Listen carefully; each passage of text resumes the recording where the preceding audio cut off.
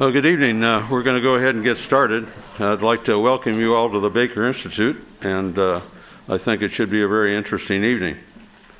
All of you are certainly familiar with the fact that we have a space station flying tonight with a crew of 6 on board, and the space station, I think, is just about complete now. It's been built and assembled by the Space Shuttle. And certainly when we started off, it was going to be not only built and assembled by the Space Shuttle, but it would be supported by the Space Shuttle.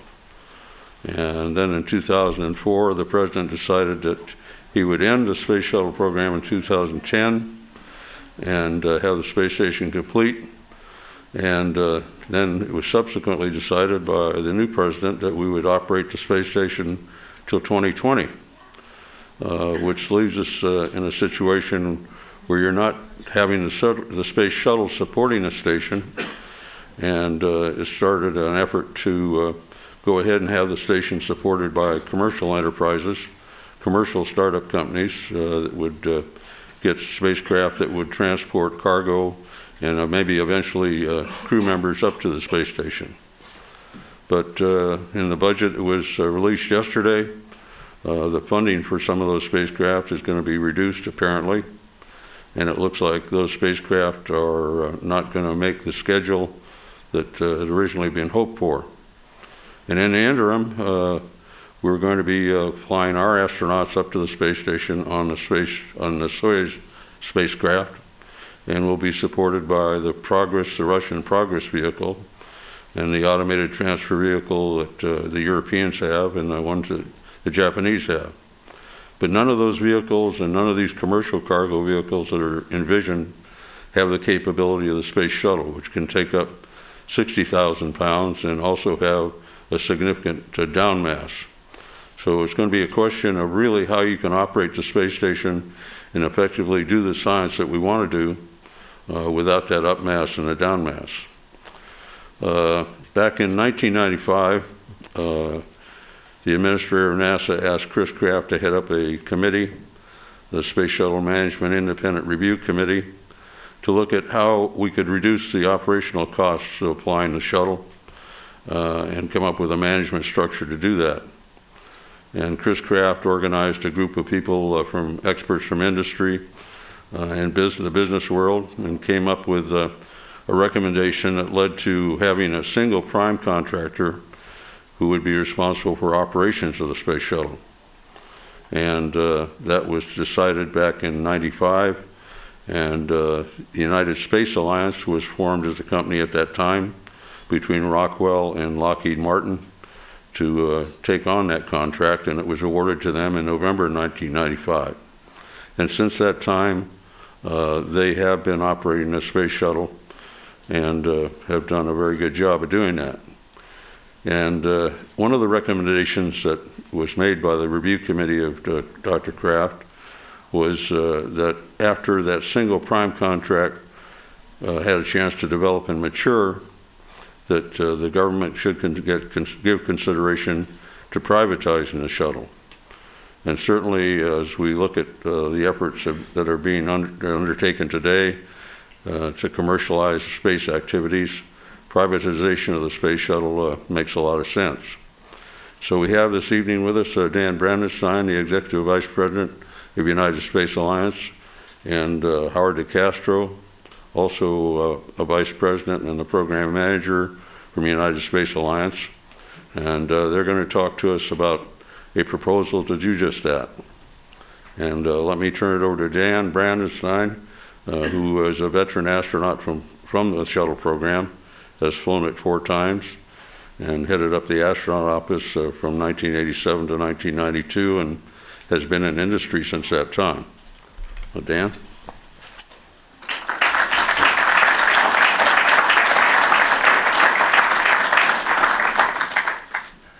Well, thank you, George. And for everybody that saw the brochures and thought that Ginger Barnes, our CEO, is going to be here with the budget just coming out. She got called up to Washington, and so I am here replacing her. She sends her apologies, but she's got important things to do when the budget comes out, because usually it keeps you pretty busy for a few days. As George mentioned, the United Space Alliance was formed to operate the shuttle. It was the pulling together of 31 other contracts that were individually managed by NASA at that point in time to make a more efficient space operations. And since then, we have been operating the shuttle, and we believe quite effectively. And through that time frame, there have been a number of times where it has been looked at ways to possibly commercialize the space shuttle and hand it off to a commercial entity, which would have been United Space Alliance. That never materialized for a variety of reasons, and to this day we are flying it with NASA as our primary customer. Howard DeCastro, who has been the program manager throughout the life of the shuttle at USA, has been there and running the program, and we've watched the shuttle recover from an accident. We've seen it be recertified and upgraded as we go along, and feel that it still has some legs on it, and we would like to see it continue to fly. However, with the various administrations and their plans, that is not the case as it stands today.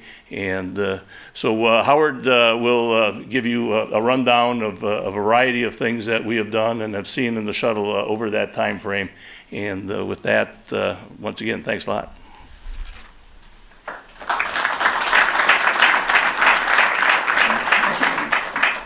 I'll turn it over to you, Howard. Howard, as Dan mentioned, has been a program manager at USA for a considerable period of time, and before that time was with Northwest Airlines, and was in support of training activities in Northwest Airlines and support of training activities in the military, and had a very distinguished career in the military and the Marine Corps, and retired after 24 years. So, Howard, let me turn it over to you.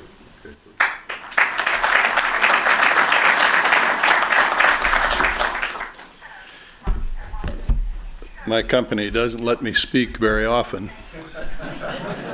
When they do, it's been my experience that I get more applause at the introduction than I do after I've completed my talk. We'll see how it goes here today.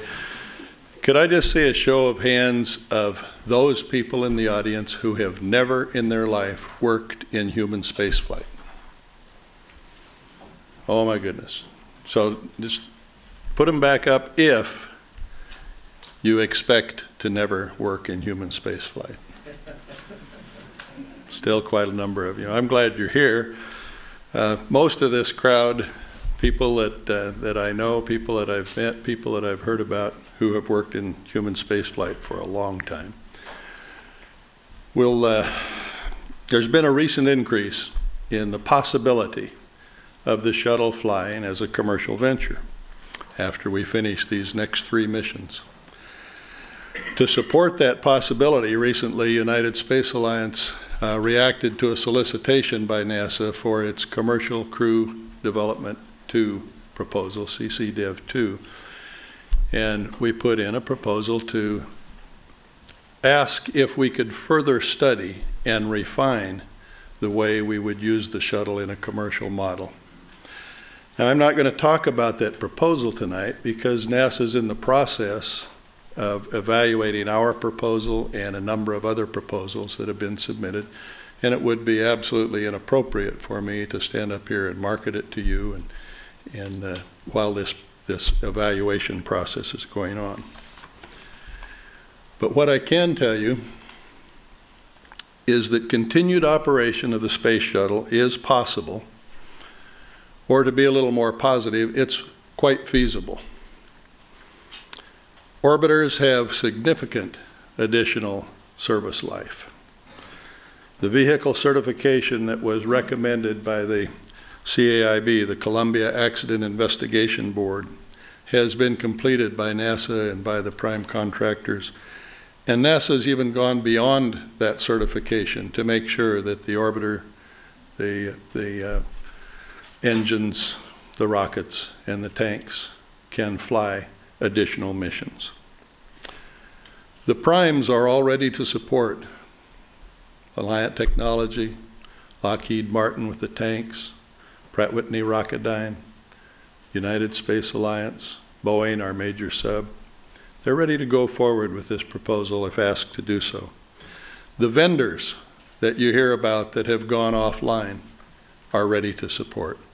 We have lost some vendors, but we have not lost any critical vendors. The closest we've come, I would tell you, is a company called Degussa. Degussa provides the waterproofing for the tile on the orbiters.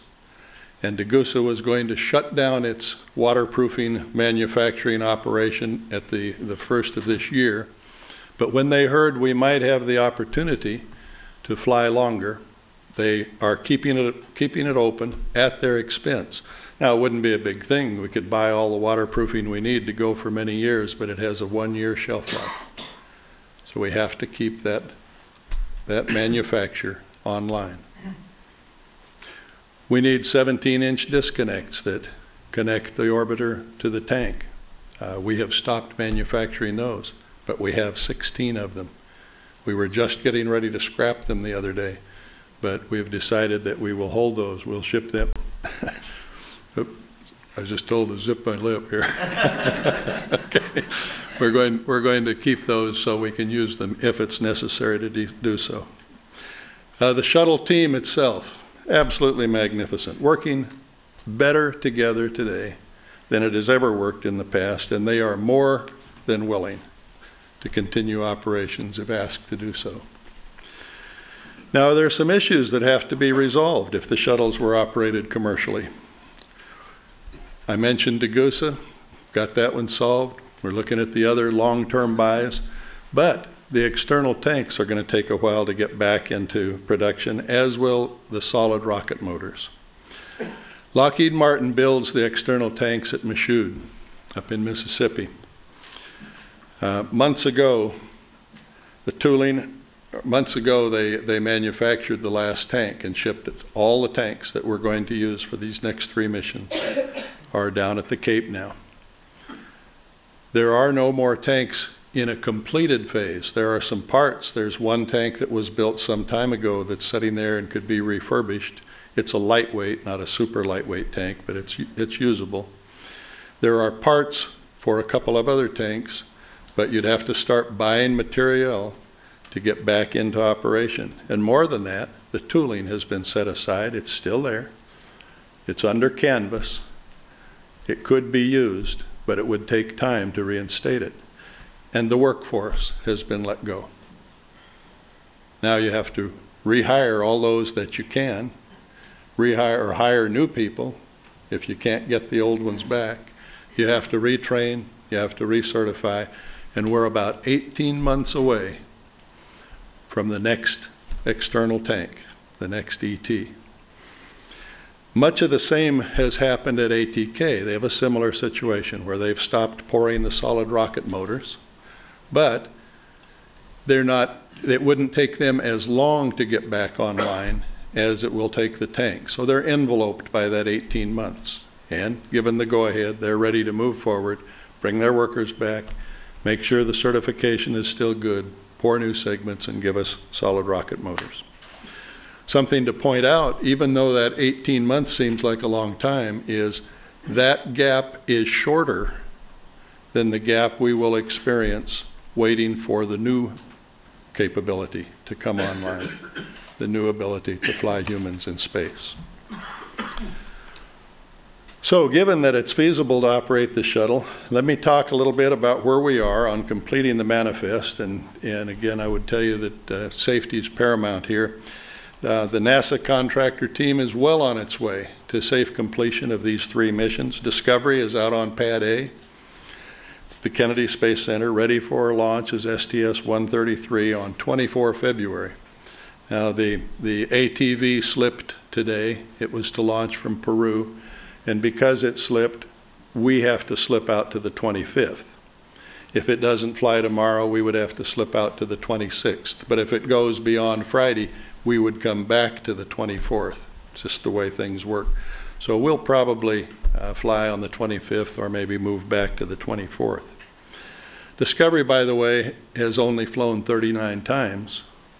It has 61 missions remaining on its original 100 mission life. Endeavour is in the orbiter processing facility in Bay 2. It's ready to roll over to the vehicle assembly building. It's going to go over on the 28th of this month, the last day of the month.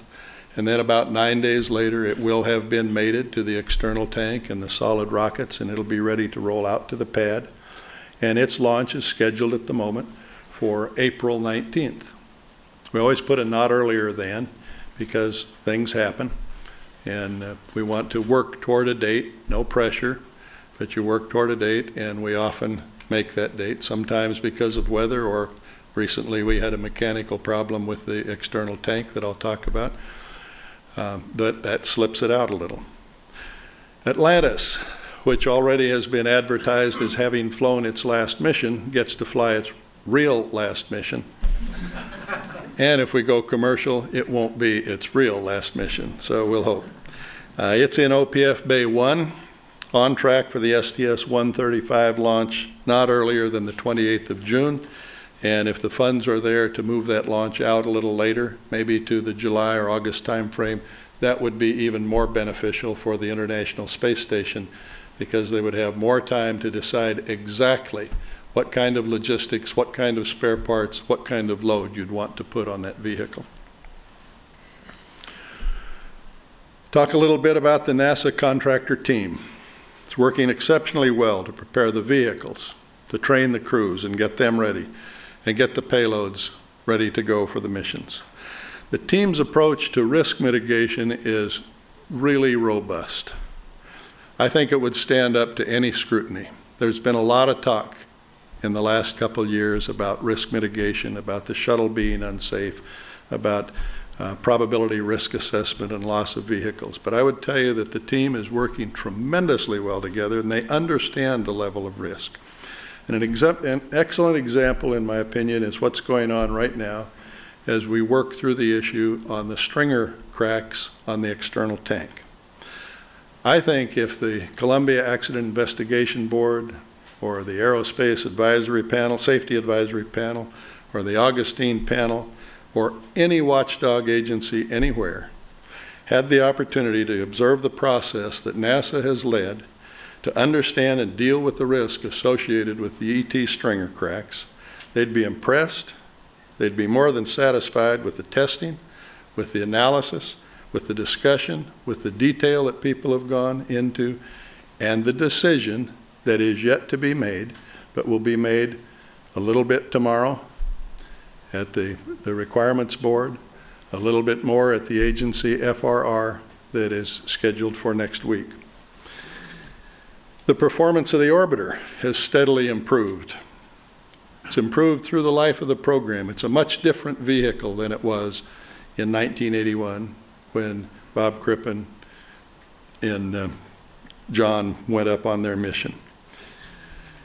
It's always been solid from an aerodynamic standpoint, but now the electronics and many of the systems have been replaced and refurbished. The wiring has been refurbished, and the vehicles are extremely well known.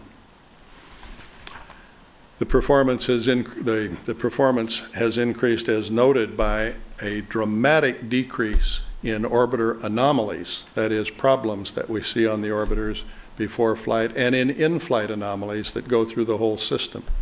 They have come down dramatically over the years. The Space Shuttle main engines have always operated flawlessly. Pratt & Whitney Rocketdyne's made steady improvements in those, in the robustness of the turbines and in the engines overall. Since the repair of the field joint on the solid rocket booster, those have performed nominally. Losing Challenger was a terrible event, but it led ATK to fully understand those rockets, make them better, and every mission since then has seen flawless performance. The shedding of the foam from the external tank caused the damage to the orbiter and the loss of Columbia coming back in after its mission.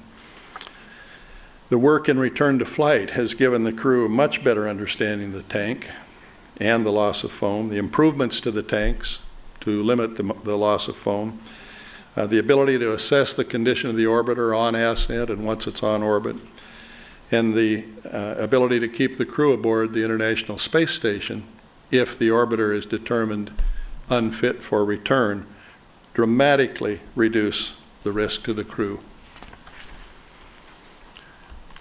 One of the problems in flying longer, even in completing the last 3 missions, has been, can we retain the workforce? Can we retain the people we need with the critical skills?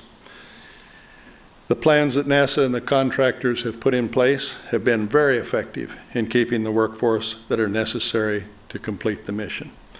At the heart of that retention is the fact that people who work on the shuttle program want to stay to complete the mission. They are proud of what they do. They're proud of the shuttle, proud of human spaceflight, and they strongly believe in the value of the program, and that belief is evident in their focus and their dedication. They care about human spaceflight. They care about the shuttle program. They care about the safety of the astronauts. They care about each other, and they're tremendously proud that they are part of making history.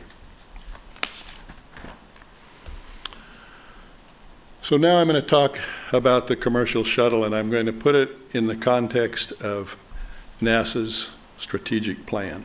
That strategic plan came out just yesterday. Can I see a show of hands of those who have read it completely through? Ah, I see 1, 2, 3, 4. This is good. It came out about noon. That's good work. The first goal, it has 6 goals, and we're only going to talk about the first goal and the 3 sub-goals. The first goal is to extend and sustain human activities across the solar system.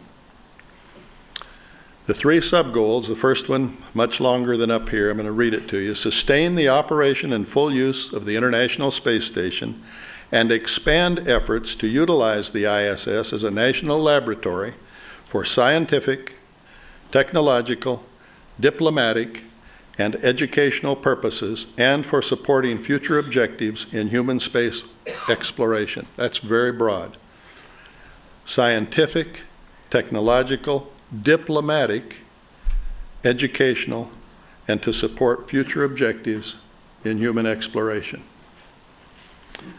The second is to develop competitive opportunities for the commercial community to provide best value products and services to low Earth orbit and beyond. And the third is to develop an integrated architecture and capabilities for safe crewed and cargo missions beyond low Earth orbit. In other words, to maintain control of the exploration mission. Now, I think commercial operation of the space shuttle is only feasible if first, we successfully fly the next 3 missions, and second, if it fits nicely into this set of goals. It has to further these goals. So we'll look at those goals one by one. The first is full use of the ISS. Now, I've gone to the ISS program manager at NASA hoping that he would tell me we have to have the shuttle. If we don't have the shuttle, we will not be able to operate the ISS at full utilization. That's not the answer I got at all. As you would expect, NASA has worked very hard and done a tremendous job to figure out how they are going to operate the shuttle through 2020, utilizing the assets that are available and the budget that they have. Now, their plans rely on the continued operation of the Russian Soyuz for human transport, and they rely on the Russian Progress, Europe's ATV, Japan's HTV for logistics support. The plan also relies on SpaceX Dragon and the Orbital Cygnus logistic carriers meeting their initial operating capacity on time, and then meeting their projected launch schedule. And as George pointed out earlier, both of these programs are behind their development schedule. So that's a little bit of a soft spot. There's no question that continued availability of the space shuttle would increase the probability of full utilization of the ISS throughout its life.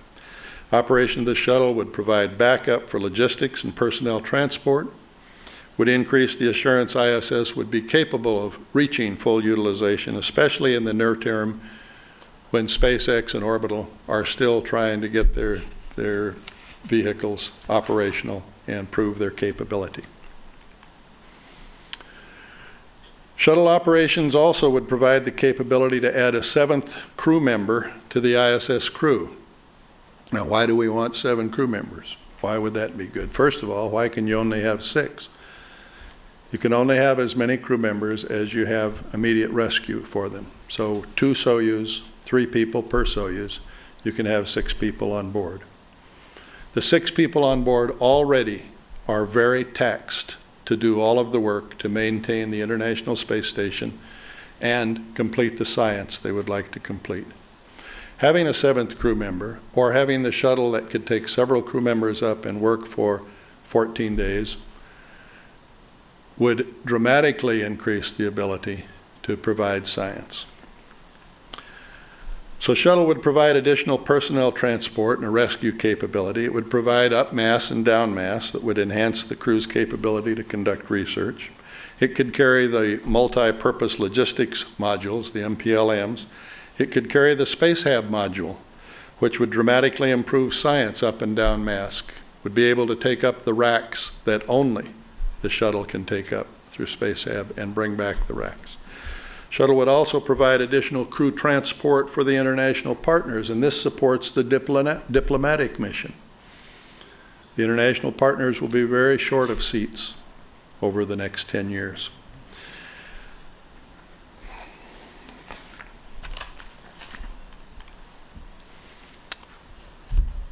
NASA's second sub-goal is to support commercial operations. Making the transition to from NASA-managed space operation to commercial operations won't be an easy task. We're used to working in a NASA-run paradigm. George said earlier that the United Space Alliance has been managing the shuttle program. That's not true. NASA manages the shuttle program. NASA has the shuttle program manager. It maintains control of the keyboards and panels. United Space Alliance provides the backup, the majority of the engineers, the majority of the technical people and professional people to NASA, but we do it under contract to NASA. That transition from NASA managing and running that program to allowing a contractor to fly into low Earth orbit is going to take time.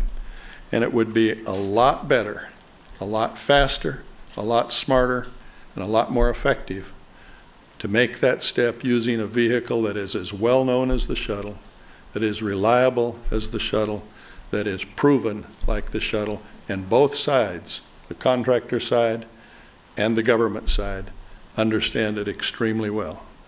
It will be far more difficult to do that with a new entry program that is as yet unproven.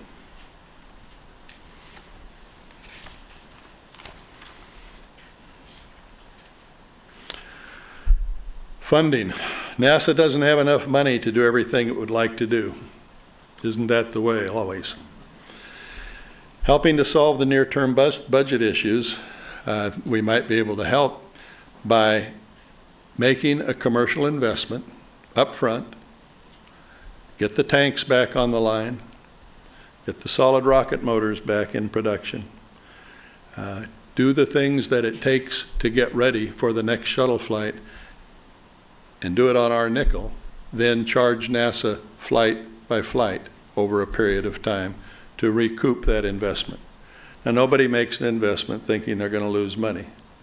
You make an investment based on an agreement that you can recoup not only your investment, but make a profit. So we would be looking for some period of time, 7 years is what we were looking at initially, and a couple of flights a year, and the possibility to use the shuttle in other commercial ways that might bring revenue in.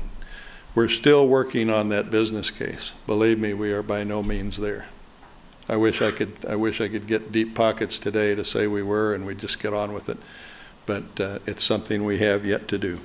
But providing upfront investment for commercial shuttle would not only allow NASA to pay for launches as they come, but it would allow them to continue to budget to support the other commercial ventures that are coming along, and hopefully leave money for the exploration vehicles, the family of vehicles that has to come along to support the next goal.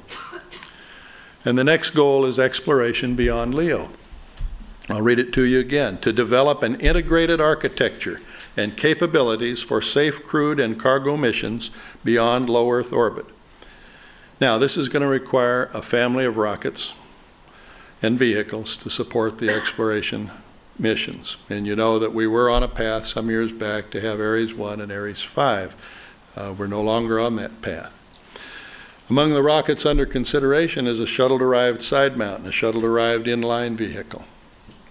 NASA has worked in detail for the last 3 years to develop a concept to fly the shuttle-derived vehicles. They have looked at it very carefully. They have interacted with the commercial companies.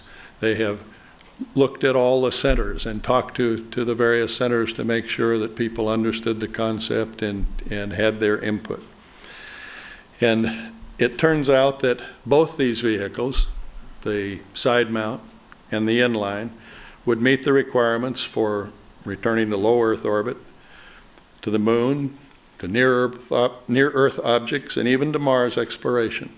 As an example, and I'm not going to go into great detail here, but the side mount takes just under 80 metric tons to LEO and about 50 metric tons to lunar insertion using a 4-segment solid rocket booster. It can build its lift capability over the block changes to over 130 metric tons to LEO with a 5-segment booster and an upper stage. Gives you all the lift capacity that you would need. The shuttle-derived vehicles appear to be lower in cost and have an earlier initial operating capability than did Ares 5, or than do any of the other heavy lift vehicles that are under consideration. So, from my point of view, at least, it makes sense to use proven hardware and technology where it meets NASA's requirements and where it takes advantage of known systems, available facilities, a seasoned workforce, and is cheaper and faster to develop a new system than developing a new system.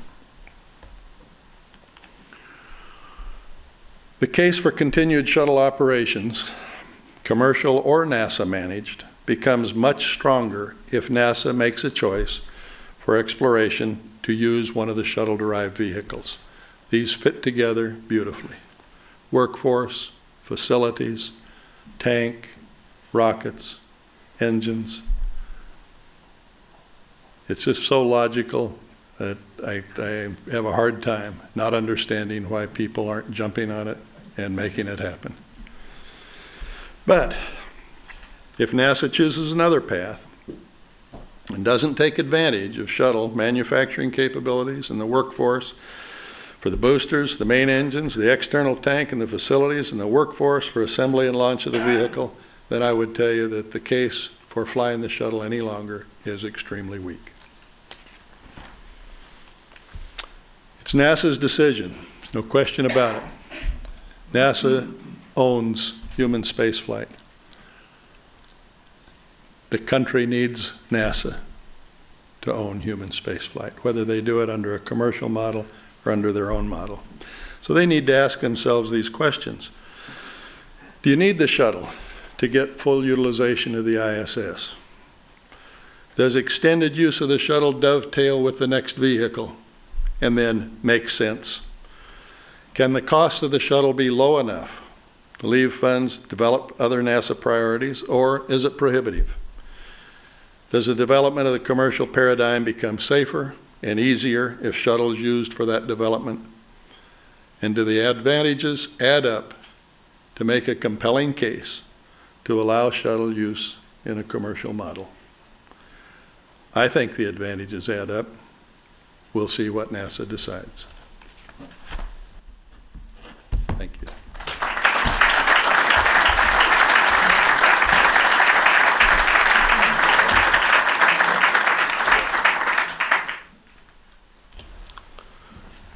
Thank you, Art. I would point out that as you look at the logistics on the shuttle, when the shuttle and the station were put together, the whole concept on science was replacing the racks. And if you look at the space station hatches, they were designed because of the size of a rack, they're as large as they are. So the only vehicle that can really fulfill that concept is the shuttle, because you can't take any of those racks up in any of these commercial vehicles or the ATV or the Progress or anything else that's being talked about. The other factor I think that enters into this is if the commercials are late, that impacts it greatly. And you might recollect that when we had the Columbia tragedy, we had a crew of 3 on board the space station.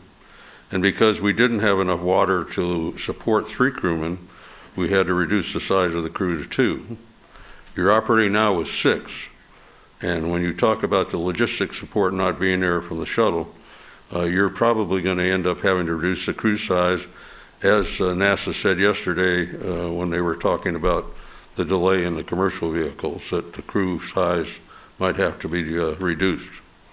And that certainly makes it very competitive as far as what astronauts will be going up to the station, and that you've got the Americans and the Europeans and the Japanese all competing for a ride with the Russians on a Russian vehicle. So logistics-wise, it's going to be a challenge without the shuttle, and very difficult to do. I think Howard is quite right. I did not mean to say that NASA is not managing the shuttle program.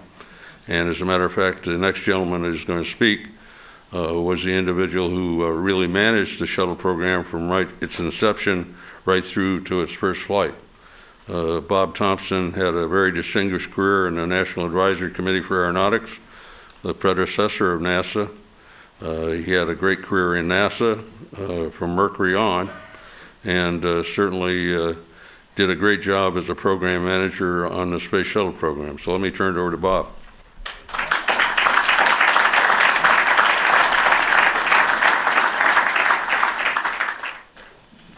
One of the things I'd first like to do is look at my watch and see, and I think we were supposed to be here till at least 7:30, so we got 45 minutes.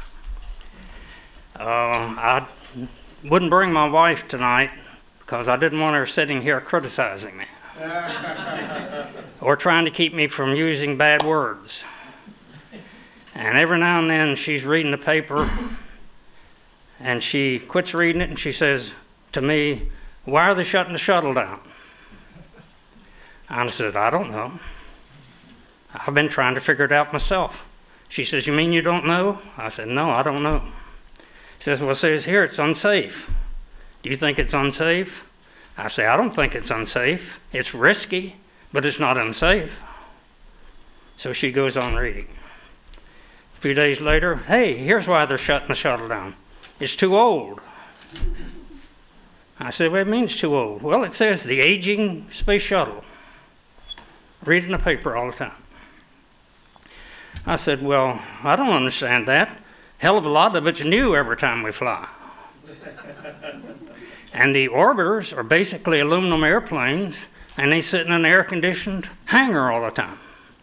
Man, it hardly ever makes a landing compared to commercial airplanes that make 30 or 40 a day. It's not old. She's reading a few days later, "Oh, here's why they're shutting the shuttle down. They can't afford it." I said, "What the hell you mean they can't afford it? They're getting more money now than they've gotten in a long time. Been affording it for 30 years. What's happened?" "I don't know. They say they can't afford it." I said, "Well, they don't know what the hell they're doing."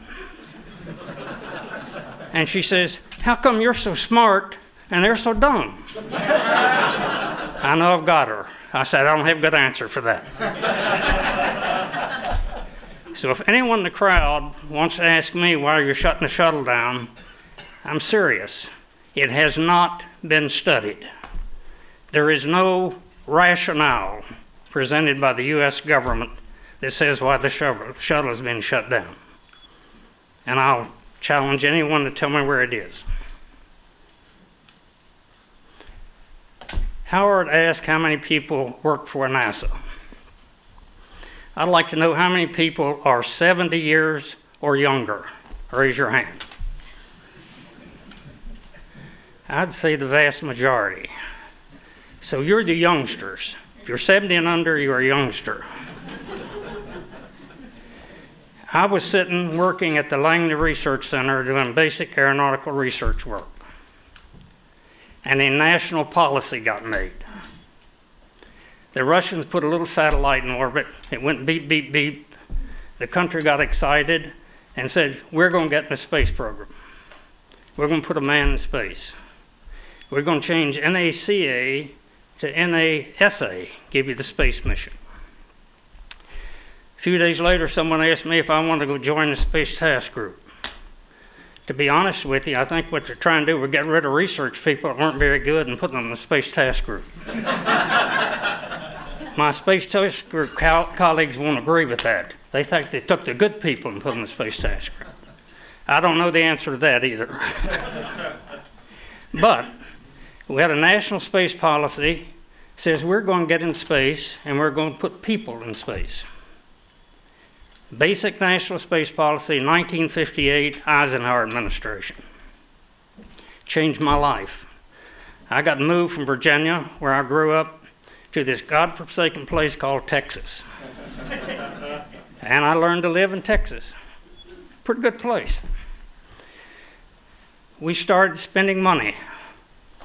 Old NACA, our budget didn't even show at the national level.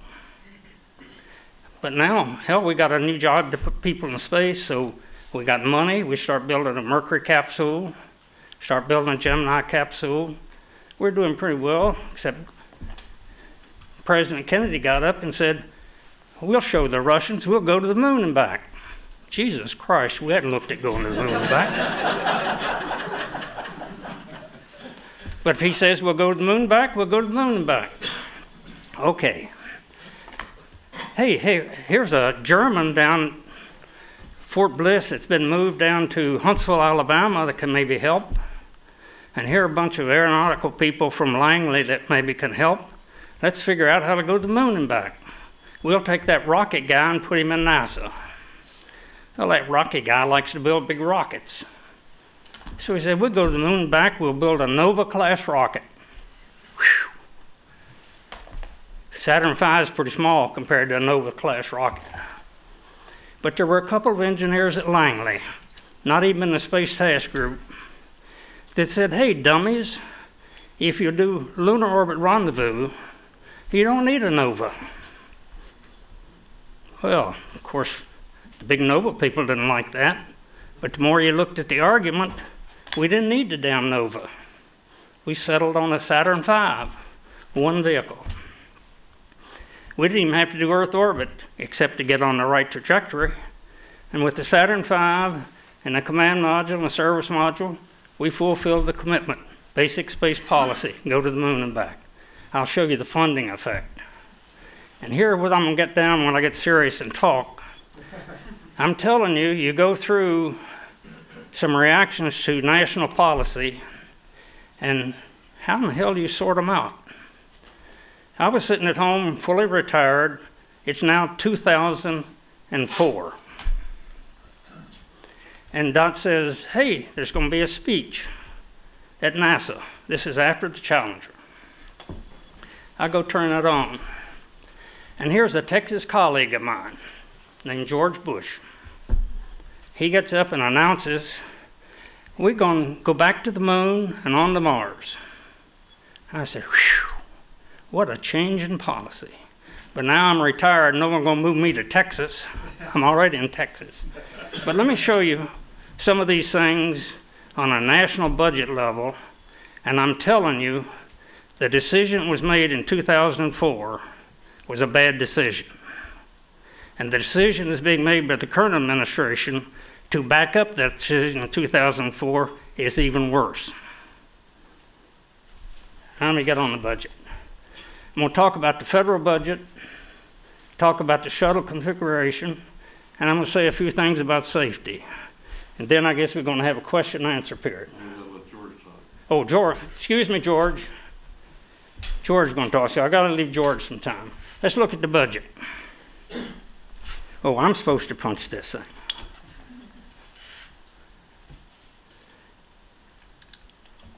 Here we go. That's a funny looking continuity of budget, isn't it?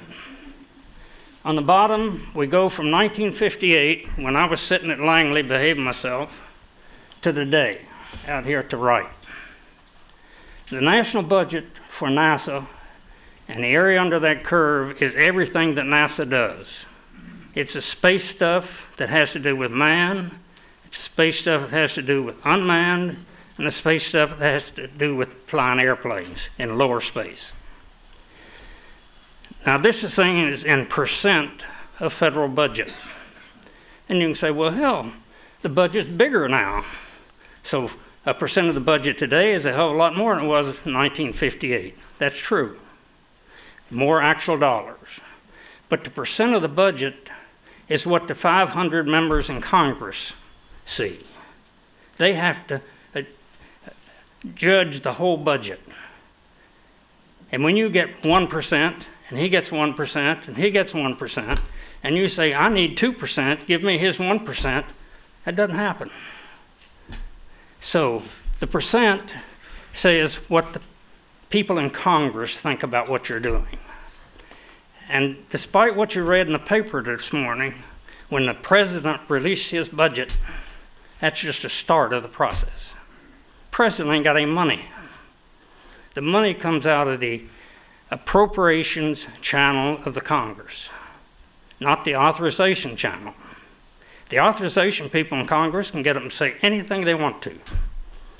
And our politicians that are on the authorization thing can make you think she's doing a great job. Until the money comes out of the appropriation channel, you ain't going anywhere. Now, let me show you what else is on this chart. I got moved from operations. I was talking to George a little earlier. And George is primarily an operations guy at NASA. I worked in operations a while, and then I got over into program development management. So I corrected George on a couple of his terms. And he said, well, you used to be in operations. I said, yeah, but I outgrew that. You see the peak of that curve? 1966. We're spending nearly 5% of the federal budget. We, NASA. That's when they put me in charge of future planning. You see what happened? Went to hell from that point on. We had plans to go to Mars. We had plans to go to Pluto. We had plans to build, Werner loved great big rotating space stations and shuttles flying to it and from it all the time. Werner never saw a big vehicle he didn't like. The bigger the better. We would have taken that damn curve to 50% of the national budget if you'd left us alone. Guarantee you, we had plans to spend 50% of the national budget. I go around and I hear people say, damn it, we'd be on Mars if that damn Richard Nixon hadn't cut the program down. Poor old Richard gets blamed for a hell of a lot of stuff, but he isn't the man to cut the program down.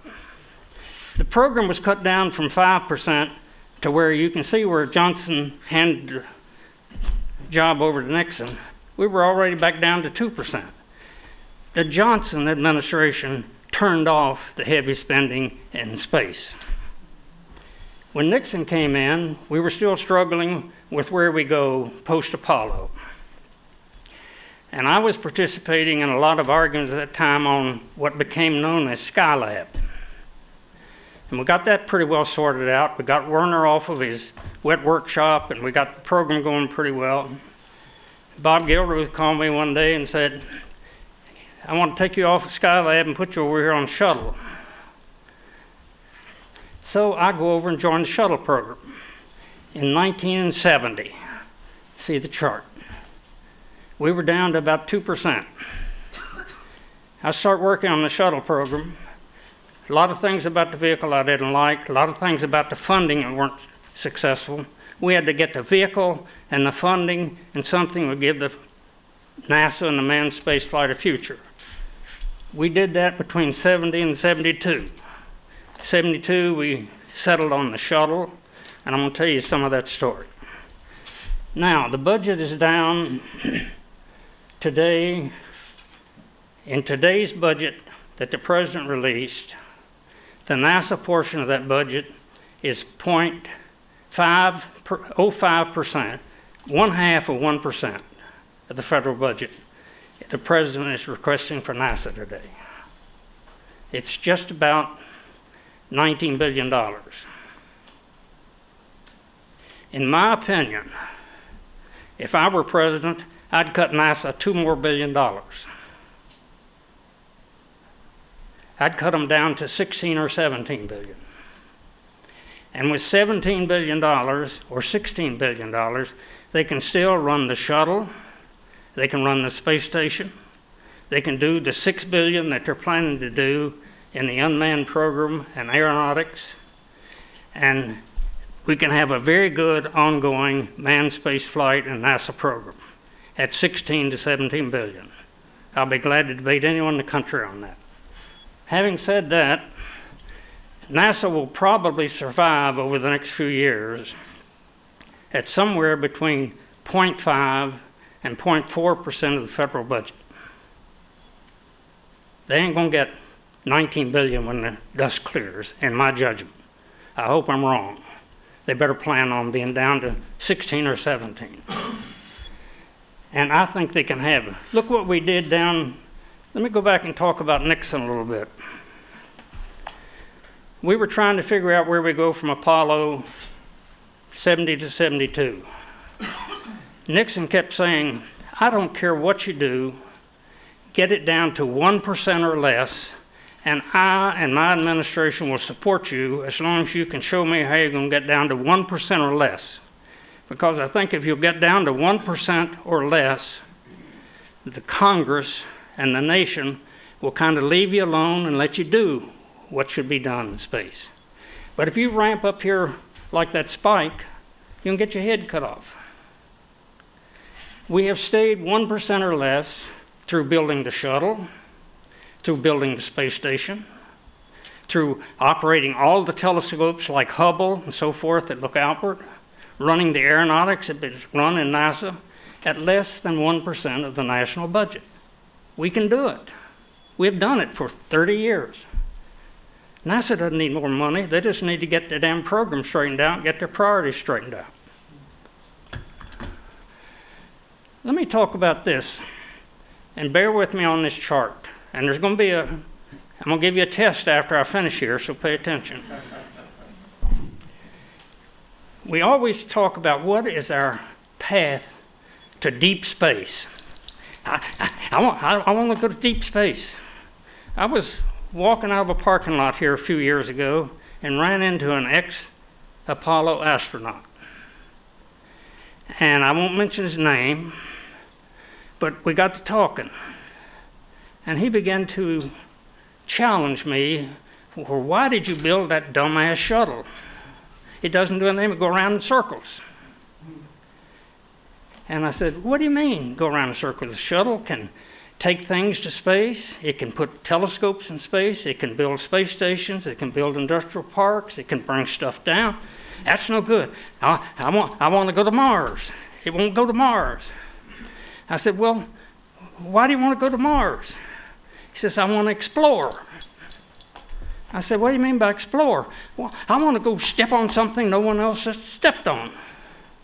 I said, hell, that's not exploring. Why not go to space and explore how to live, how to work, how to manufacture things, how to contribute to the economy? Oh, that's not exploring. I said, I think so. I'd like to go explore how to live in space. That's not exploring. I want to go. He finally, to stop the argument, he says, you got to tell me to go somewhere. I thought, boy, I'm about to tell you to go somewhere. True story. In any event, on the left over there, it says energy, but it's really cost. I don't know how many people in here took high school physics. My colleague here, Dick Allen, didn't take high school physics, but he heard this a lot of times, so that's all right. If you've taken high school physics, you can follow me. Over there is both the kinetic energy and the potential energy it takes to do things. And the higher you are on that curve, the more it costs. And it's not a linear curve, because as you're going up higher, it gets costlier and costlier. Over this way, you see distance from the Earth, and that's not linear either. Way to the left, you see I put 300 miles. The shuttle will go anywhere up to 600 miles, but it won't go to the moon. It wasn't designed to go to the moon. As you work up and down that left chart over there, you have to spend energy both going up and coming down. There's no free path over there. The shuttle, we use chemical propulsion to go up, and we use a little bit of chemical propulsion to start down, and then we got those great big dumb-looking wings and the whole part of the vehicle, and we convert that energy to heat. And we throw the heat away, and we come down and land on a runway. Well, you don't have to do that. You can land out in the goddamn ocean with a parachute. Or you can land in flatlands of Russia with a parachute. Trouble if you land in an ocean with a parachute, if you're not careful, you're drowned after it's all over with. It's a nice place to land, but it's not a very good place to swim around. I don't know, I haven't been around the Russian people landing in ships, but the shuttle comes back and lands like an airplane. No one seems to be interested in it anymore. Hell, I spent the first 6 or 8 years in the program fishing people out of the ocean. Monkeys, chimpanzees, astronauts. It can be done, but why now would we go back to fishing monkeys out of the goddamn ocean? I tell that to my wife. She says, how come you're so smart and they're so dumb? I said, I don't have an answer. In any event, this is a way you can go back to the moon. It's not the way NASA chose to go back to the moon in 2004 when we had that dumb policy change of 2004. NASA came back and said, I'm going to build Apollo on steroids. I'm not going to have a Saturn V, I'm going to have a Saturn V and a Saturn 1B. And I'm not going to go down to the limb to the surface of the moon with a limb that carries 2 people. I'm going to take a heavy limb. So I want an Ares 1 and an Ares 5 and a heavy limb and an Orion, and I'm going to go back to hell with the country. I'm going to go back and spend 10% of your money. That's called constellation. Pew, down the drain. That's where we've been for the last 7 years. And we dumped $12.5 billion down the drain. You see, I'm retired. I don't have to be polite like Howard. I don't have to say, NASA's going to do whatever they do and we'll do whatever they say. Hey, I worked in NASA, I worked in industry, and I'm not trying to sell anyone anything. We've been dumb for the last 7 years. Just that simple. You come out here, you can see I can add, it takes 60% of the energy that it would take to go to the moon just to go to low Earth orbit. If I keep the shuttle, I'm 60% of the way back to the moon just keeping it. Now all I got to do is put a little propulsion element in the shuttle or send it up separately, another living place, add another 35% of energy, and I'm out to GEO. I can go out 22,000 miles. Someone says, what in the hell do you want to go to GEO for? I said, I don't know. They do communications at GEO. Be a great place to generate solar power. You could send it off to the North Sea and dig for oil, or you could send it to Afghanistan if they wanted electricity over there. Maybe in 50 years, it'll be cheap enough to put one up there and send it to the city of Houston. I don't know. What in the hell you want to go to GEO for? But I bet you've told NASA to tell you why I go to GEO. They give you a list of things that long, saying great things you could do at GEO. After GEO, out in space, there are a bunch of things, and you didn't get this in high school physics. There are a bunch of things called Lagrange points. That's a place in space where there are 5 Lagrange points around any 2 large bodies, where the gravity is such that it will hold that body in that proximity to the other 2 bodies as those 2 bodies do their thing. So there's a place between here and the moon called Earth, Moon, L1. If you go from GEO on up to Earth, Moon, L1, you can park stuff there without spending the energy to go down to the surface of the moon and come back. Takes a lot of energy, cost to do that. You have to build a LAM or do something. Now what's so fancy about L1? L1 is an intersection point on the celestial highway where it's efficient to stay on that highway if you're going to ultimately go to Mars. So what we'd like to have in the future is a good truck spot at L1. So had NASA been smart enough in 2004 to pick this way of going back to the moon instead of the dumbass thing they did to grab Apollo again, we could have taken $12 billion and we'd be at LEO today. I mean at GEO. You could easily have people at geosynchronous orbit today doing things. And we'd have a stable shuttle, we'd have a stable manned spaceflight program, and a hell of a bunch of people here wouldn't be losing their job. How come I'm so smart and they're so dumb? Can't answer that. Let me, George, I don't know how much more time I can take here. Let me do this real quick. Go through the chart. You know what the shuttle can do. I don't use the polite terminology that Howard uses. But let me set a reference point for you. I wasn't very happy when we named the shuttle the Space Shuttle. You know, it's a connotation, little shuttle bus you catch from here to there. But I wasn't smart enough to straighten our PO people out, and we called it Space Shuttle. We also called it a Space Transportation System. Well, it's part of a space transportation system. And it's a shuttle in this sense, my terms. It's an 18-wheel, extended cab work vehicle. Now, you hear about the Russian Soyuz. The Russian Soyuz is a taxi cab. The Orion, Ares 1 Orion, was a taxi cab. Taxi cab, you call it up, pay it money, it'll take a couple people somewhere. If you're running Houston Power and Light, and you've got a bunch of electrical towers out there to maintain, do some work, do something, you want a work vehicle. You don't want a goddamn Volkswagen to run out there and back. Now, someone comes in and says, I can take care of your business at Houston Power and Light. All you got to do is give me some money and I'll build you a safe taxi. You say, well, tell I want a taxi. I got to maintain a goddamn power tower. Oh, don't you want to go to space? Well, yeah, I'd like to go to space with something like the shuttle. And there's what it does. 12 things. I could have put 20 things on that far. Power discovery. To sit here and compare the shuttle to Orion in Earth orbit is ridiculous. Orion is a taxi cab. The shuttle is a work vehicle. You hear things, Howard used the word progress. How many people know what the progress is?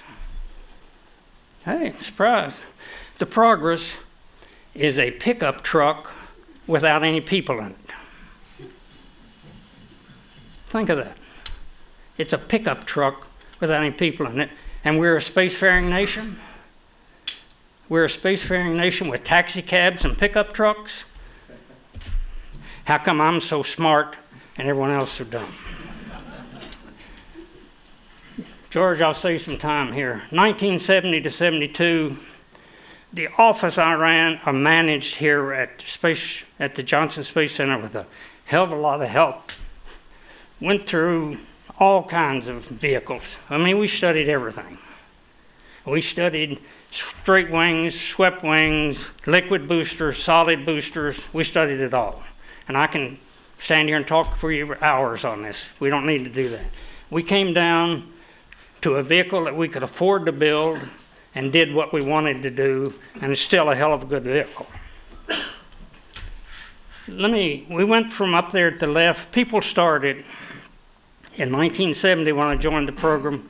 They had what they called a two-stage fully reusable vehicle. And boy, everyone was happy with that. The only thing I can say nice about the two-stage fully reusable vehicle is it fit the bureaucracy. It was a great big booster for Marshall to build, great big orbiter for JSC to build, and everyone was happy. It was a dumb vehicle, and it cost too much. And I'm kind of glad we didn't have all the damn money that people wanted. We came down in this lower right corner and built what you now know as a shuttle. The orbiter here is 120 feet long. Two-stage fully reusable, 220 feet long. All of the cryogenic propellant was stored inside of that two-stage fully reusable. Storing liquid hydrogen at minus 400 degrees is a tough job. They're still having trouble with it on the tank. And we put it in a simple tank that we knew how to build at Michoud. We maybe could have put the insulation inside the tank rather than out, but the insulation job is an easy job to fix. Let me tell you the benefits of the vehicle we built. We put all the propulsion elements down at the bottom so you could light everything off before you left the pad. We can light the liquid engines before we light the SRBs, make sure everything's working, let it go. You also get the performance out of the liquid engines, the high performance engines all the way. Also, you can remove the human part of the shuttle, hit it with a chopping block in front of the engines, and put a unmanned section, whatever you want to put, whether it's a big cargo element.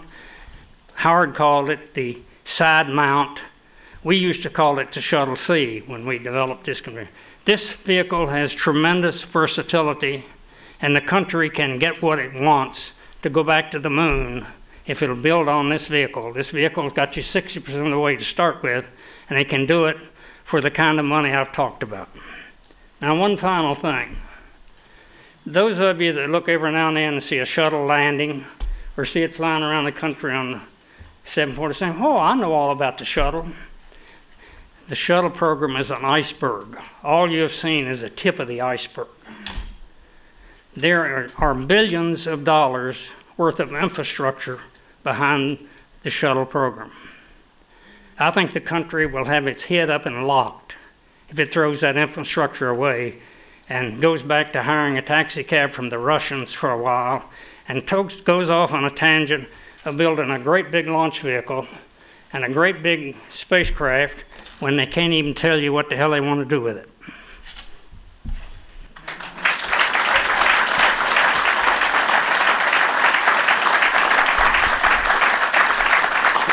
Thank you, Bob. I'm not trying to win a contract. Well, thank you for that interesting perspective. Our next speaker, our final speaker, is George Jeffs, and George is an individual that has had a great career in the aerospace industry. He was a chief engineer on Apollo for North American Aviation and later Rockwell.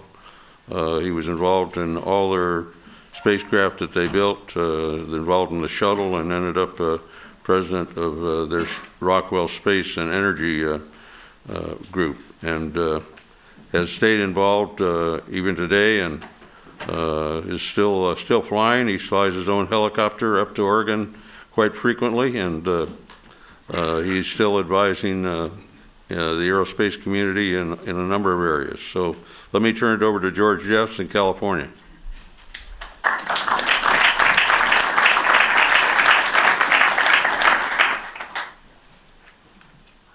Can you hear me okay? Some time ago, I put together a summary paper that was published, and most of the points that were in that paper have been covered by previous speakers, so I'll not belabor those. The only one that I wonder whether we've taken full advantage of is the so-called landing with dignity element of the orbiter, and that, of course, relates to true reusability. I spent quite a bit of time trying to refly flown Apollos, and I found it to be an impossible task. It was so time-consuming and so expensive to requalify and try and prove that that hardware was reflyable. It didn't pan out to be any kind of an option at all. And I doubt whether it will be in the future. It's also interesting to note that a lot of the loads that go into the vehicle are from slapdown. And so many brackets and so on in that spacecraft have to be designed for 20 Gs that it adds all adds weight to this thing, which gets me to the next point, the major one. And that is that I think it's, first let me preface that by saying it's, my North Star has always been to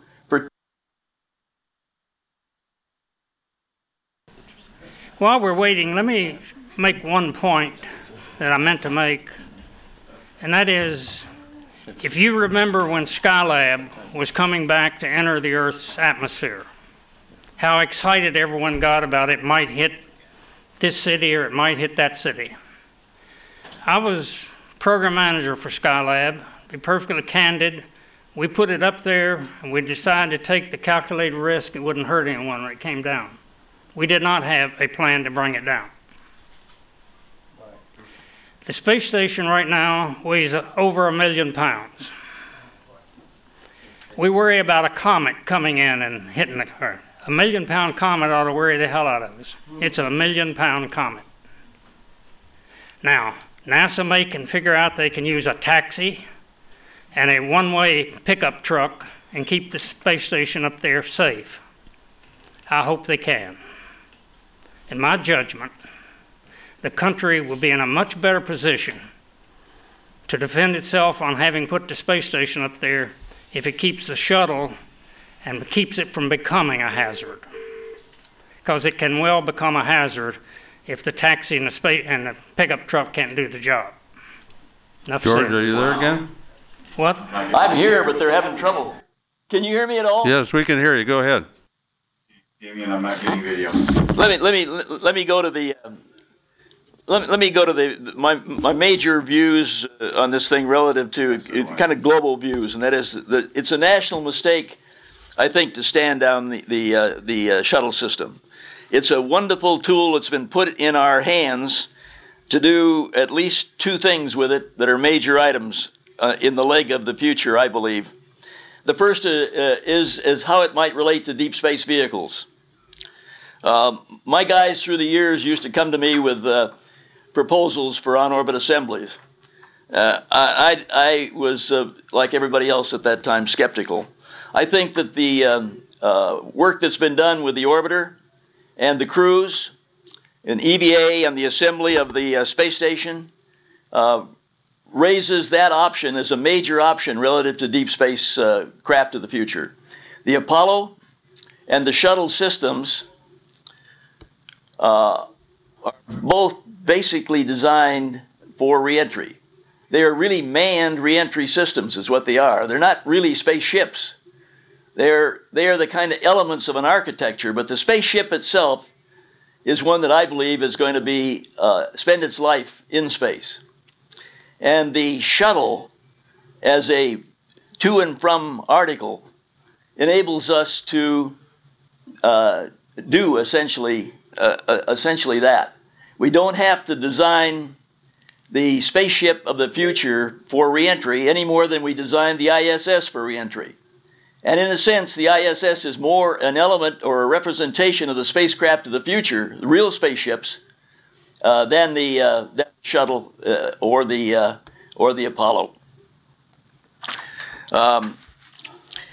I for many years was concerned about if we go into deep space with those kinds of systems, like an Apollo system, that what a penalty it is to carry all that wasted payload with you throughout deep space, such as reentry heat shields, parachutes, et cetera, et cetera. How light we could make that system, much lighter if we build it in orbit. The problem is that we've got to provide a retro system for it to come back. But I think that's the future. I can't imagine people spending years in space, and even more of that in the future, in confined volumes that are dictated by reentry. And that is represented by Apollo and shuttle. You've got to have more of the kind of living spaces that you have in the ISS in order to make anything like that practical, in my mind. The present shuttle system can be a major link in research programs leading to pathfinders for such a spaceship. And I think we should take advantage of that and do that. The second item that has been of great interest to me is the use of and the basis of a space line with the shuttle, which has been discussed somewhat. But never will the United States have a better opportunity to enter into a space line. It's certainly, the foundation is better than when Boeing got involved with others in the establishment of the airlines in the first place on one contract for mail. The fact that we have flown so many missions and are so far down the learning curve makes that opportunity real. We're certainly well past the infant mortality stages that future systems will have. We'll never have a better chance to put together a space line, i.e., quote, airline space line, than we've got right now. Not only from the point of view of maturity of the vehicle, but from the point of view of maturity of the operating teams. And that's been discussed. There are two things about the space line that probably need more investigation, if in fact we can get it off the ground. And one is credibility of the USA to operate it. And by that I mean to take over NASA's role in the operation.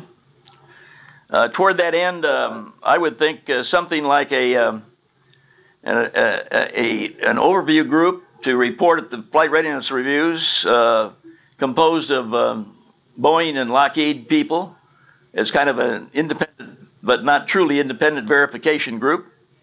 And I think that could probably be something that would assuage the concerns of boards of directors and otherwise in supporting this kind of an activity by a company.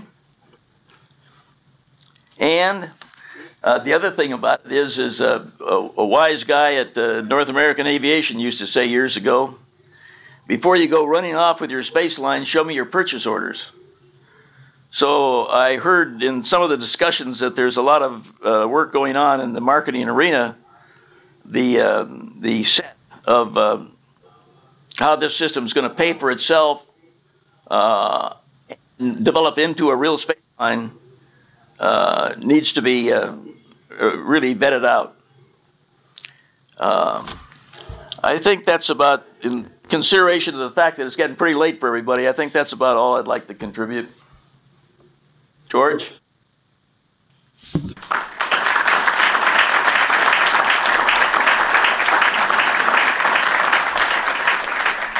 Well, it's run a little later than we had planned on it, but maybe we could have a few questions if there are some out there. And please wait until you get the microphone to ask your question, because we'll need that in order for it to go on record. Here we go. Question for Mr. DeCastro. You mentioned one of the shuttles had flown, I think you said 34 out of a projected life of 100. Where do we stand on the remaining life of the other two shuttles? There are 33 flights on Endeavour, I believe, or 33 on Atlantis and 29 on the other one. So the Discovery has flown more than any at 39. Let me make a comment on that lifetime issue. When we were writing the proposal for the orbiter and integration support contract going out to build the shuttle, or the part of the shuttle that the orbiter involved, we had a little debate of what kind of lifetime to put in there, because this isn't a commercial airplane that takes off and lands 30 times a day. We discussed what is really going to set the lifetime of this thing.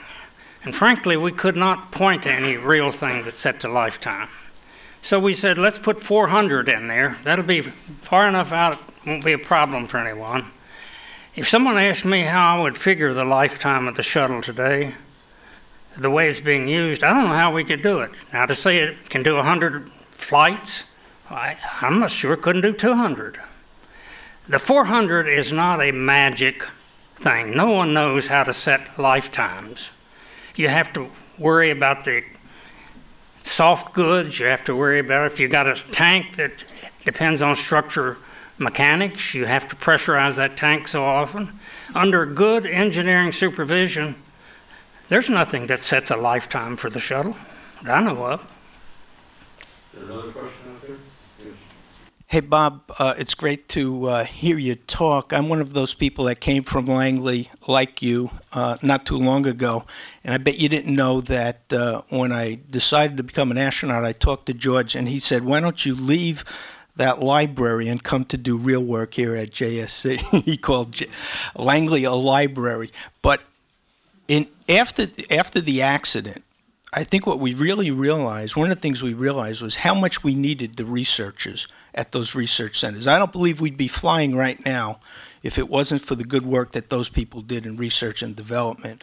And I think one of the things that I've noticed that's changed a lot since the NASA that you knew and the NACA that you knew, and that was the culture. And John Hobart came up with the Lunar Orbit Rendezvous, but it took a big man like Werner von Braun to say, you know what, that's a better idea, and change that around. And I don't know that we have those kinds of leaders that we have, and we have a much different culture that we have. And that's all I wanted to say about that. But the one question I have for Howard DeCastro is, along the lines I know something a little bit about, and that's reusable, reinforced carbon-carbon, and the wing leading edges. We had a serious problem with the wing leading edges. I'm not talking about the foam impact. I'm talking about when my vehicle came back, we noticed a major anomaly. Okay, and it was a systemic problem with the wing leading edges, and we had to change out 12 of them. We had other problems with wing leading edges on other orbiters. Okay, now I happen to know that rayon, the fiber that is used to build those wing leading edges, is no longer in production. I don't know if there's any available. And we're all out of spares for reinforced carbon-carbon wing leading edges. It's a very fragile system. It relies on 40 thousandths of an inch of silicon carbide coating on that wing leading edge. So what I would ask you is, we're going to have to determine, come up with a different material. And this material is more of to make this material is more of an art than a science. And we've learned a lot over the past 30 years with the orbiter. How are we going to manufacture the leading edges that we're going to need to continue to fly the orbiter? Well, of course, you know way more about the wing leading edge material than I do, but we have no intention of manufacturing additional reinforced carbon-carbon. The plan that we would have to fly the shuttle commercially at the moment only has about 10 to 12 flights. Those 10 to 12 flights would use the reinforced carbon-carbon leading edge that we have today. It would use the extra that we do have spares, especially for the hot section, as you know. And you're shaking your head no, we do have spares for the hot section. And we have, and the ex-orbiter guy sitting right in front of you there is nodding his head yes, so you guys ought to talk. We also would set down Discovery. Now I'm getting into things I wasn't going to talk about, but we would set down Discovery, and we'd have the wing leading edge from Discovery as additional spares. Another thing we would do if we flew longer, I told you that we had done everything the CAIB thought was necessary to do. Something we haven't been able to do is go into the vehicles and cut into parts that we would otherwise, we need them. We can't cut into them. So we can go into actuators and cut in once we set Discovery down and see how those actuators actually have aged. If there's any problem associated with them, we can cut into other parts of the vehicle and learn more from a vehicle that's down than we have ever learned from the leading life issues and the way we've looked at the vehicles in the past. George, am I allowed to ask a question? Well, let's see if somebody else out has any more questions. I have a question. I'm curious to know more about the business case for a commercial shuttle. Are we talking about a monopsony where the government is the only customer? And how is a commercial shuttle substantially different from the way we fly shuttle today? How is the cost different? Well, those are really great questions, and I have to be a little careful about getting into our proposal here, but the shuttle program, the team that works together has, in many cases, more people than it really needs to do its work. It's still a number of different companies. As we bring those companies together in a commercial vein, we would be able to reduce some of the redundancies that we think are unnecessary of people watching people do work, but still maintain the level of quality that is absolutely necessary for an accepted risk level in flying the shuttle. But to your point about who the customer is, NASA is the customer to begin with. There's no question about it. As I said, NASA owns human spaceflight. But there are other customers. There are folks who would pay for a ride in the shuttle, just as they pay for a ride in Soyuz. So there's some opportunity for revenue that way. There are commercial satellites that we might be able to repair, or a group of commercial satellites. You could put 5 or more, depending on their size, in the shuttle and launch them. You get into a little problem there because we would be competing with Lockheed Martin and Boeing, who are our member companies, and they wouldn't like to see us take business away from them. So we'd have to do it in a way that made sense to Boeing, Lockheed, and that consortium. We have yet to investigate all of the opportunities for commercial. Perhaps the international partners would pay more for rides. Right now, NASA pays for their rides to and from. So there are revenue opportunities. I wish I could tell you the business cases come together, but Bill Capel, sitting in the audience here, is still working on it, and we're a ways from it. What Howard is referring to is if you opened up the shuttle to carrying satellites like it once did. Lockheed Martin and Boeing are also in the satellite carrying business, but the only business they've been able to acquire is government satellites, because they can't compete on the world market because our launch vehicles are too expensive. With a shuttle and with an ability to carry a number of satellites, you would probably make the U.S. launch vehicle industry more competitive again on the world market. But that would take a change in the policy relative to what the shuttle can do, and also being able to compete internationally. Yes, David.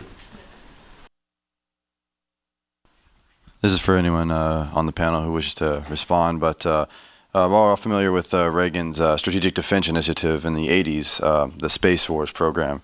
Do you feel that the space weapons platforms will be a presence in the next, say, 10 years of America's involvement in space programs? Absolutely. I'm a Marine.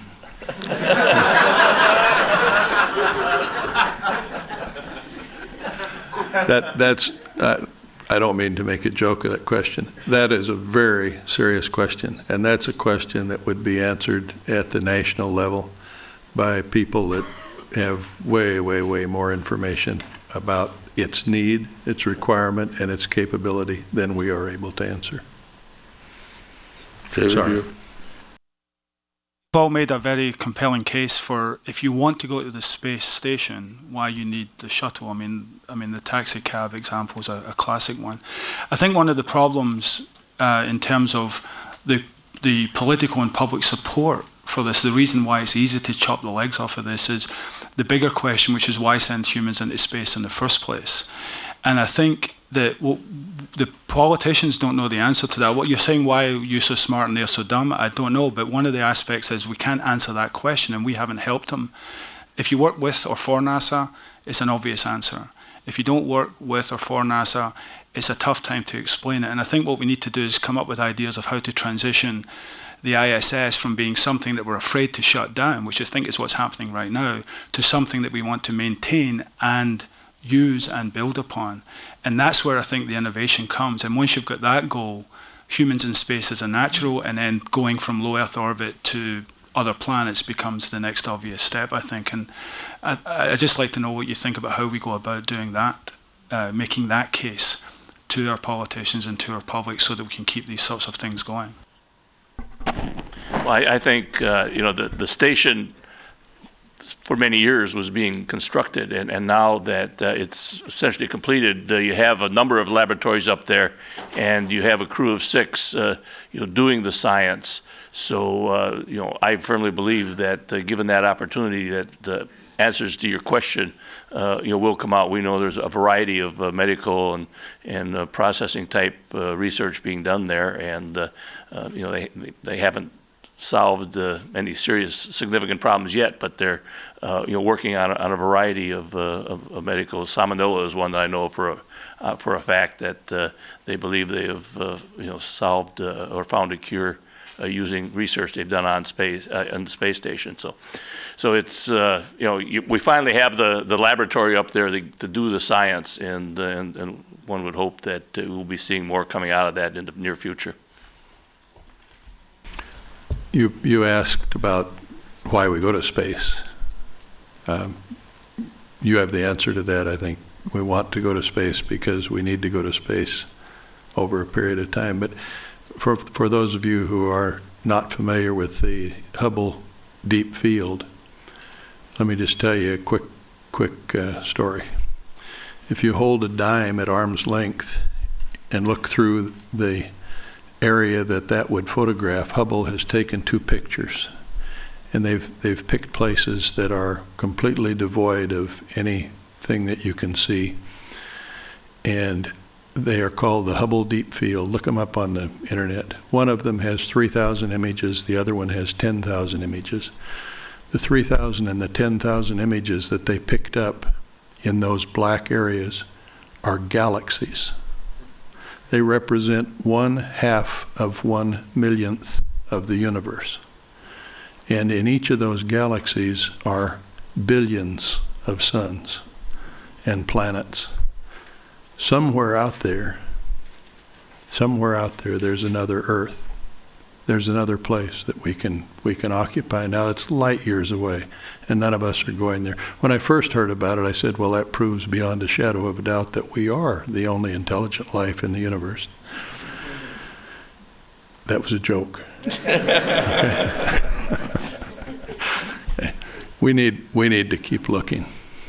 Howard, I understand there was a Space Act agreement from several years ago that was looking at trying to take the external tank the rest of the way to orbit and utilizing it for various purposes. I was wondering, one of you had looked at all at the business case of using an external tank and the feasibility of going ahead and doing what that Space Act proposal had in it, or Space Act agreement had proposed.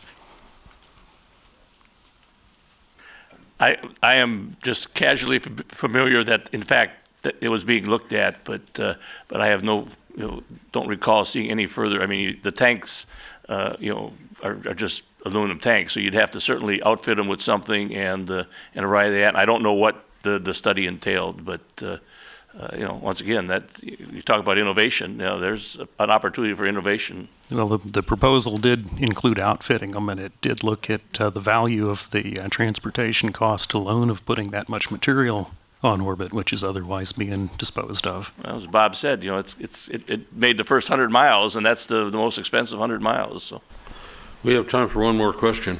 Great, thank you. To be too simplistic, but about 132 flights, 2 fatal disasters. That's about 1.5%. Don't you think this is too high of a risk to take? And what should we do to mitigate this risk before we proceed? I didn't hear the question clearly. I George, apologize. I don't want to sit here like a dummy, but I can't hear a word that the people are saying at mics. Well, I have to admit that I'm over 70, so I don't hear too. Can you hear me now? I can hear you now. What I said is 132 flights and 2 fatal disasters. That's about 1.5%. Don't you think this is too high of a risk to take? And what should be done before we can proceed to mitigate this risk? Excellent question. The question was, we have flown 132 times and we've lost 2 vehicles and 14 crew members, and before that in Apollo 3 with Grissom, White, and Chafee. Is this too high a price to pay?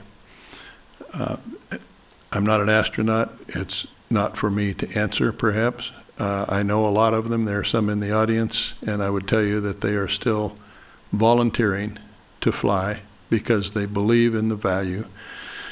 Now, should we make it safer? Absolutely.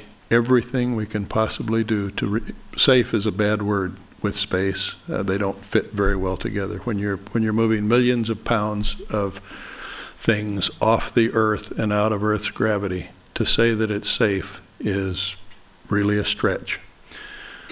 So is it relatively safe? Is the risk known? Is it reliable? Is it worth doing? I think it is, and I think right now flying the shuttle like we're doing for another 3 flights or another 30 if that's what is required, or another 100.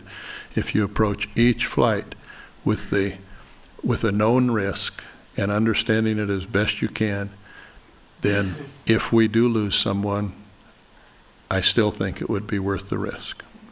Let me make a comment, Howard. You said we should do everything possible to make it safe. No, to reduce the risk, and make it as safe as possible. We shouldn't do everything possible. If you don't want to get hurt riding a motorcycle, don't get on a motorcycle. If you don't want to get hurt going to space, don't go to space. There will never be a time when going to space does not entail risk. And you can't do everything impossible and make the risk go to 0. If you're running a program, you have to make judgments. Safety is a judgment call. The program manager has to decide whether what you're doing is worth the risk, the gain worth the risk. People go around using the word safety, they're generally talking about risk. They seldom talk about what you're trying to do. It certainly wasn't safe, the settlers that settled the western part of this country. It was not safe. But they thought it was safe, and they did it. It was risky. The Indians would get to you if you weren't careful. Going to space, the country is going to have, I shouldn't say this. My wife were here, she'd make me shut up. But we're going to have to get over going into national mourning for 2.5 years when we lose someone in space, or we're not going to be a spacefaring nation. Now think about that. I'm not belittling the people who lost their life in space. We never had trouble finding astronauts who wanted to make the flight. And they knew the risk. We knew every single failure point that was in that vehicle.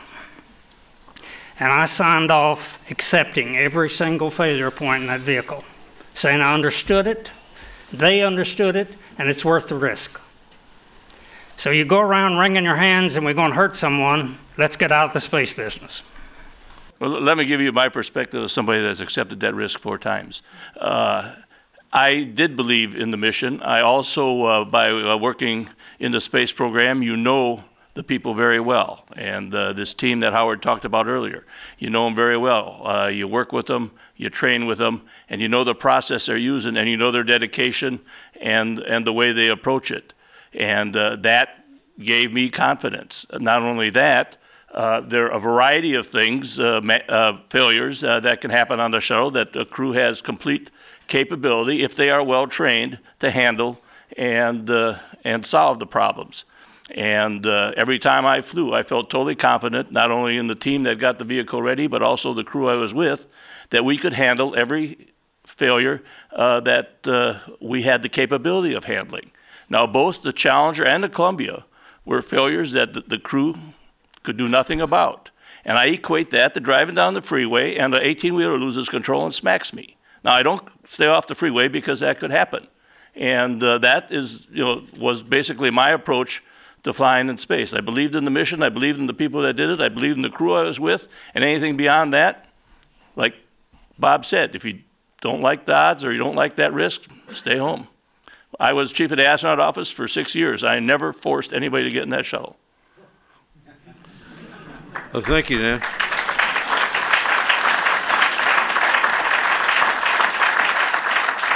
Well, thank you all for coming. If you have more questions, I'm sure that these three will stay around for an hour or two and answer them.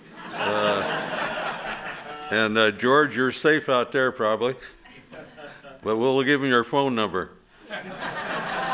So thank you all for coming. There is a reception outside, so please join us for the reception outside.